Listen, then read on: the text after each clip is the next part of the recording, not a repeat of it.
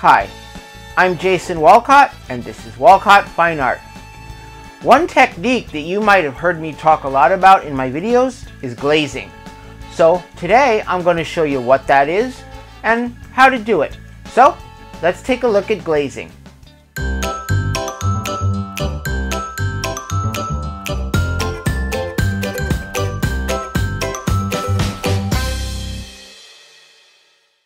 So hello everyone, and welcome back to my channel. So today I'm going to go over some of the basics of glazing, and I'll explain what it is exactly and show you some quick basic techniques on how to use it.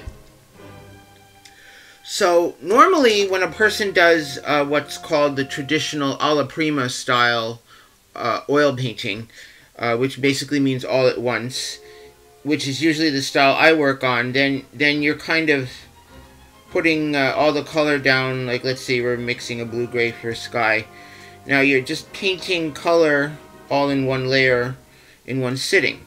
So you can see that I've got this little magic marker little drawing I did here. And so if I go over that, you can see that the paint covers up what's underneath it. Okay, now glazing is a technique that you can use, and it's more of a traditional technique that was used more often in the older days by the old masters, although many artists still use it today, so it's a worthwhile technique to know. And basically what glazing is it's putting a very thin, transparent layer of color over top what's already there so that the underlayer shows through, but you can change the color, change the temperature by using that transparent layer that's on top of it. So in order to glaze, you're going to need some kind of medium. Obviously, that's the most important thing.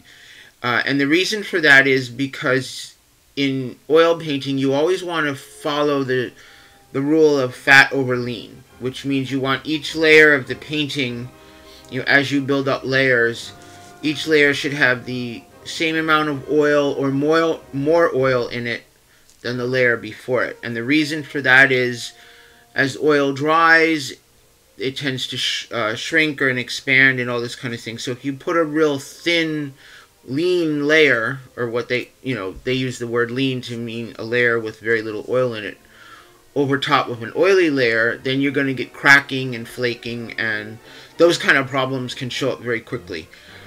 So if you're going to glaze, you always want to make sure that you use either an alkyd medium like Liquin. Liquin's a great one to use, or a traditional medium that's got oil in it. Do not glaze using just like thinner, because things will fall apart very quickly on you if you do that. So in order to glaze, basically what you'll need a softer brush. These Mongoose brushes from Rosemary & Company are great brushes to try. They also make synthetic sables and things like that you can use that are great. But usually you'll want a softer brush like that for glazing techniques rather than the more traditional bristle brushes which are used for just straightforward oil painting. So basically, in order to glaze, you'll need a transparent color. You can do an effect called scumbling, which is basically glazing with a opaque or semi-opaque color. But for today's demo, I'm just going to do a traditional glazing. So any color that's transparent, like ultramarine, transparent red oxide, a lot of the phthalo colors are transparent, the quinacridone colors are all transparent. And as you get to know your paints, you'll come to learn which colors are transparent and which ones are not. So obviously if we're doing a transparent layer, you want a transparent color, of which ultramarine blue is a great example. So I have some traditional gel medium here that I'm using. So you're going to just take some medium basically, and then mix a tiny little bit of color with it. And see, you need that medium because you need something to form that layer for the glazing layer, without thinning down the pigment too much. You can't just use paint that's thinned with thinner. So once you have that glazing color mixed together, now I just drew out these two little checkerboard patterns with a Sharpie, and then you just basically make a thin layer of color that goes over whatever you want to show through underneath. And the reason it's good to use the softer brushes with this is it kind of eliminates some of the real heavy brush strokes. And glazes tend to look better if they're even layers of color. So now I didn't put a lot of color in that, so you could, if you wanted a darker, more saturated look, you can increase the color that saturation that pigment load you put into it, and it'll get darker. But you can still see that the checkerboard underneath shows through. So a long time ago, the old masters, a traditional technique that they would sometimes use would be to do an underpainting in a monochromatic color, like burnt umber and white, and then let that dry and then glaze over layers of color on top of it. And that's why some of those older paintings have that glow to them that's really, really beautiful, like almost like jewels or stained glass, because they use those transparent layers of color. Now, of course, the one thing you want to remember is if you're going to use this technique, you have to, if you were going to go over this again, you have to make sure that this layer is dry first. Otherwise, it would just pick up what was underneath, and it would all kind of mush together into a mess. So if you're using the technique for glazing like this, then you're going to have to let each layer dry in between layers. So it's a technique that takes longer.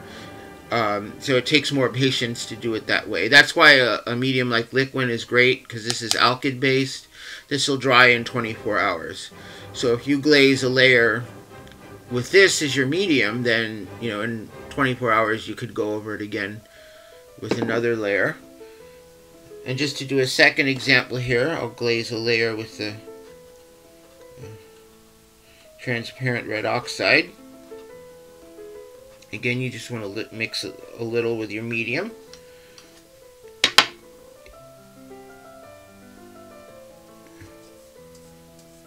And then just,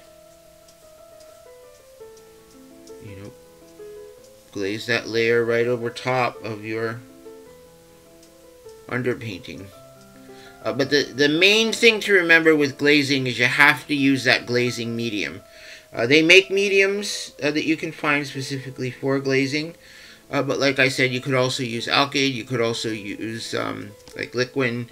You can use a traditional glazing medium like one made with stand oil with a little bit of Damar varnish in it, things like that. So, but you have to use a medium. That's the most important thing to remember. You can't just go over this with a thin layer of paint because that won't work. So that is a basic sort of elementary explanation of what glazing is and how it works. And so I hope that this demonstration was helpful to you. So now when you hear me mention glazing in some of my videos, you'll understand what I'm talking about. It's not a technique that I use in my own work a tremendous amount. Occasionally I will, to like correct small areas if they need a little adjusting or something. But a lot of artists do use this technique, and it may be something that people are interested in. So I hope this was helpful to you, and thanks for watching, and I will see you next time.